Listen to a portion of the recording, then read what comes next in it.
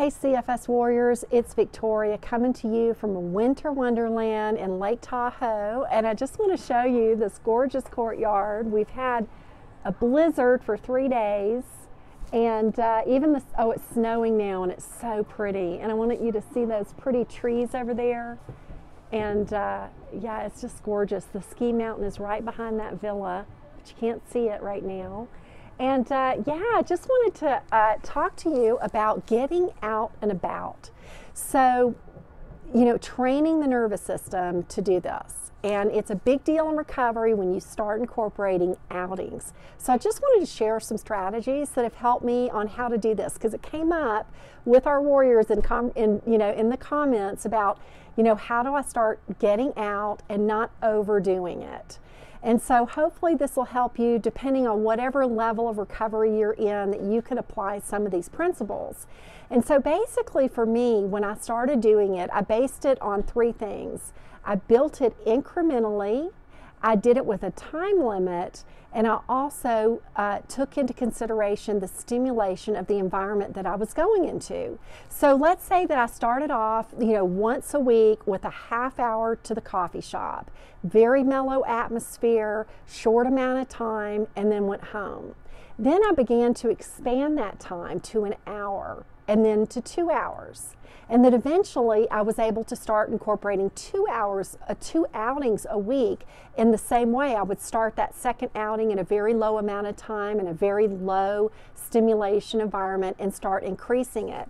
So that's done incrementally. Now, you want to be prepared. I want to share with you some strategies on getting prepared for the outing before, during, and after. And so for me, it was really important to prepare before by preemptive resting and also planning a landing time, that when I returned, I knew that I was going to have time to rest, to meditate, to stretch, to do whatever restorative activities that I could that would rebuild my body. And so another thing I would do was also making sure I'm well fed. And that might sound funny, but you need to have that food in your body, because food is fuel, as one of my mentors would say, and you want to make sure that you're not hungry getting out of the house. Now, during the event, whatever it might be, I would always bring snacks and water. So I would always hydrate. I always kept actually a cup of water in my car that I would have to finish by the time I got home. So I would drink it on the way and drink it on the way back, because it's amazing what just hydrating your body will do for you. And then the snack is because, you know, your blood sugar level can drop. So you really want to keep that stabilized. So I would never depend on other people or places for snacks to make sure to think that food would be available. I always had what I would need in my purse. So that was one strategy. Another one was centering when I was at the event. I remember when my daughter graduated and we were having a party at a restaurant, and you know, we had invited all these people, and so I would take breaks into the bathroom to breathe deeply, to center myself, to calm that nervous system down. This is a great time to use, if you're doing any brain retraining, to do the stops and just to relax, to go for deep relaxation. So another technique that I employed was the 80-20 rule. So when I was out and about, I remember this at another event at school. We were at a big table with all these people, and I usually feel like I've got to be Oprah. I've got to be the hostess, even though I wasn't. So instead, I started employing this 80-20 rule, where I put 80% of attention on myself and only 20% of what was going on around me. And frankly, that used to be reversed for me. I'd be more like 80% focused on everybody else and only 20% of what was going on in me. And so my thoughts, my feelings, how my body was doing. And so this was a real shift for me in recovery, to begin to focus on me and allow myself to be centered in the moment when I was in an environment with a lot of other people. And another thing too is similar to that is not merging, because I'm a very social person and people person. It would be easy for me to merge and to talk to people and get really, you know, I've talked before about energetic boundaries and being an empath and taking on other people's energies. And I have a video on that with strategies for it. But that's really important when you're out and about, to have those energetic boundaries really solid and in place really before you leave the house. to keep that in mind when you're out with other people. And so those little breaks to the bathroom are really going to help, because you're going to remember. You could eat, I used to even like have a little list, you know, no merging, 80-20 rule, little things to help me remember in the moment, because when you're with people, you kind of get caught up, and you can also get very adrenalized. All of a sudden you're out, you're dressed, you're chatty, you know, you're having a ball, and you can get really adrenalized and going on that adrenaline, which is not good for recovery, because that's not real energy. That's not your body's resilient energy, right? It's actually like you're burning the adrenaline. So you want to have a time limit. I would laugh and call it my expiration date. And you want to actually set that up before you leave the house.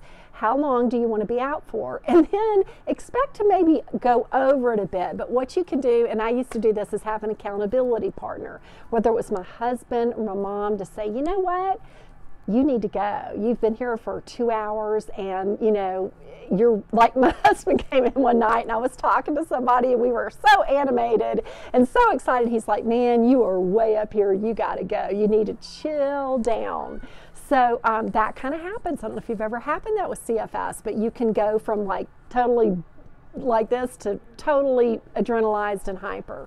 So anyway, those are just some strategies for during the event. And then after the event would be following through with that rest time that you planned, doing a counteractive, like a counterbalancing restorative activity. I like to go stretch on my big bounce ball. That gives me a really good stretch, and it's very centering for me. And let's see what else afterwards. Just really chilling out, giving yourself that time. Oh, and also what's really important is doing the neural retraining on those thoughts that will come up and tell you, oh no, you went out and you did this and you're really going to pay for it tomorrow. And it's amazing how those thoughts are going to come up. And so basically you want to really stop those, and you want to give yourself rest and relaxation and say, I'm going to feel well tomorrow because I'm resting now, and I'm going to feel so much better in the morning. And so, you know, I have a visualization that is on my channel called Replenishment Visualization. And that's something that I incorporated a lot every time that I went out. And I would come home and I would do that visualization of my energy being replenished and restored. And that really calms the system down after you've been out on an outing. So anyway, warriors, I hope this helps as you're getting out and about. It is amazing what, you know, getting your life back is an amazing thing, you know.